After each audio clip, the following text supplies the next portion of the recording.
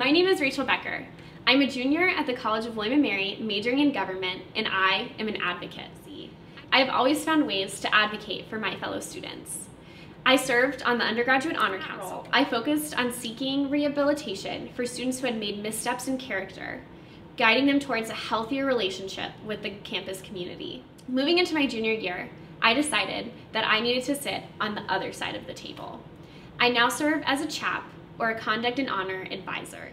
Instead of delegating consequences, I support students one-on-one through some of the most difficult challenges they have faced in their college careers. We work together to tell their story. As a CHAP, I have learned to connect with grace and humility and to lift up voices so everyone can be heard. In the future, I have planned to attend law school and become a guardian ad litem, an attorney who represents only the interests of minors in cases.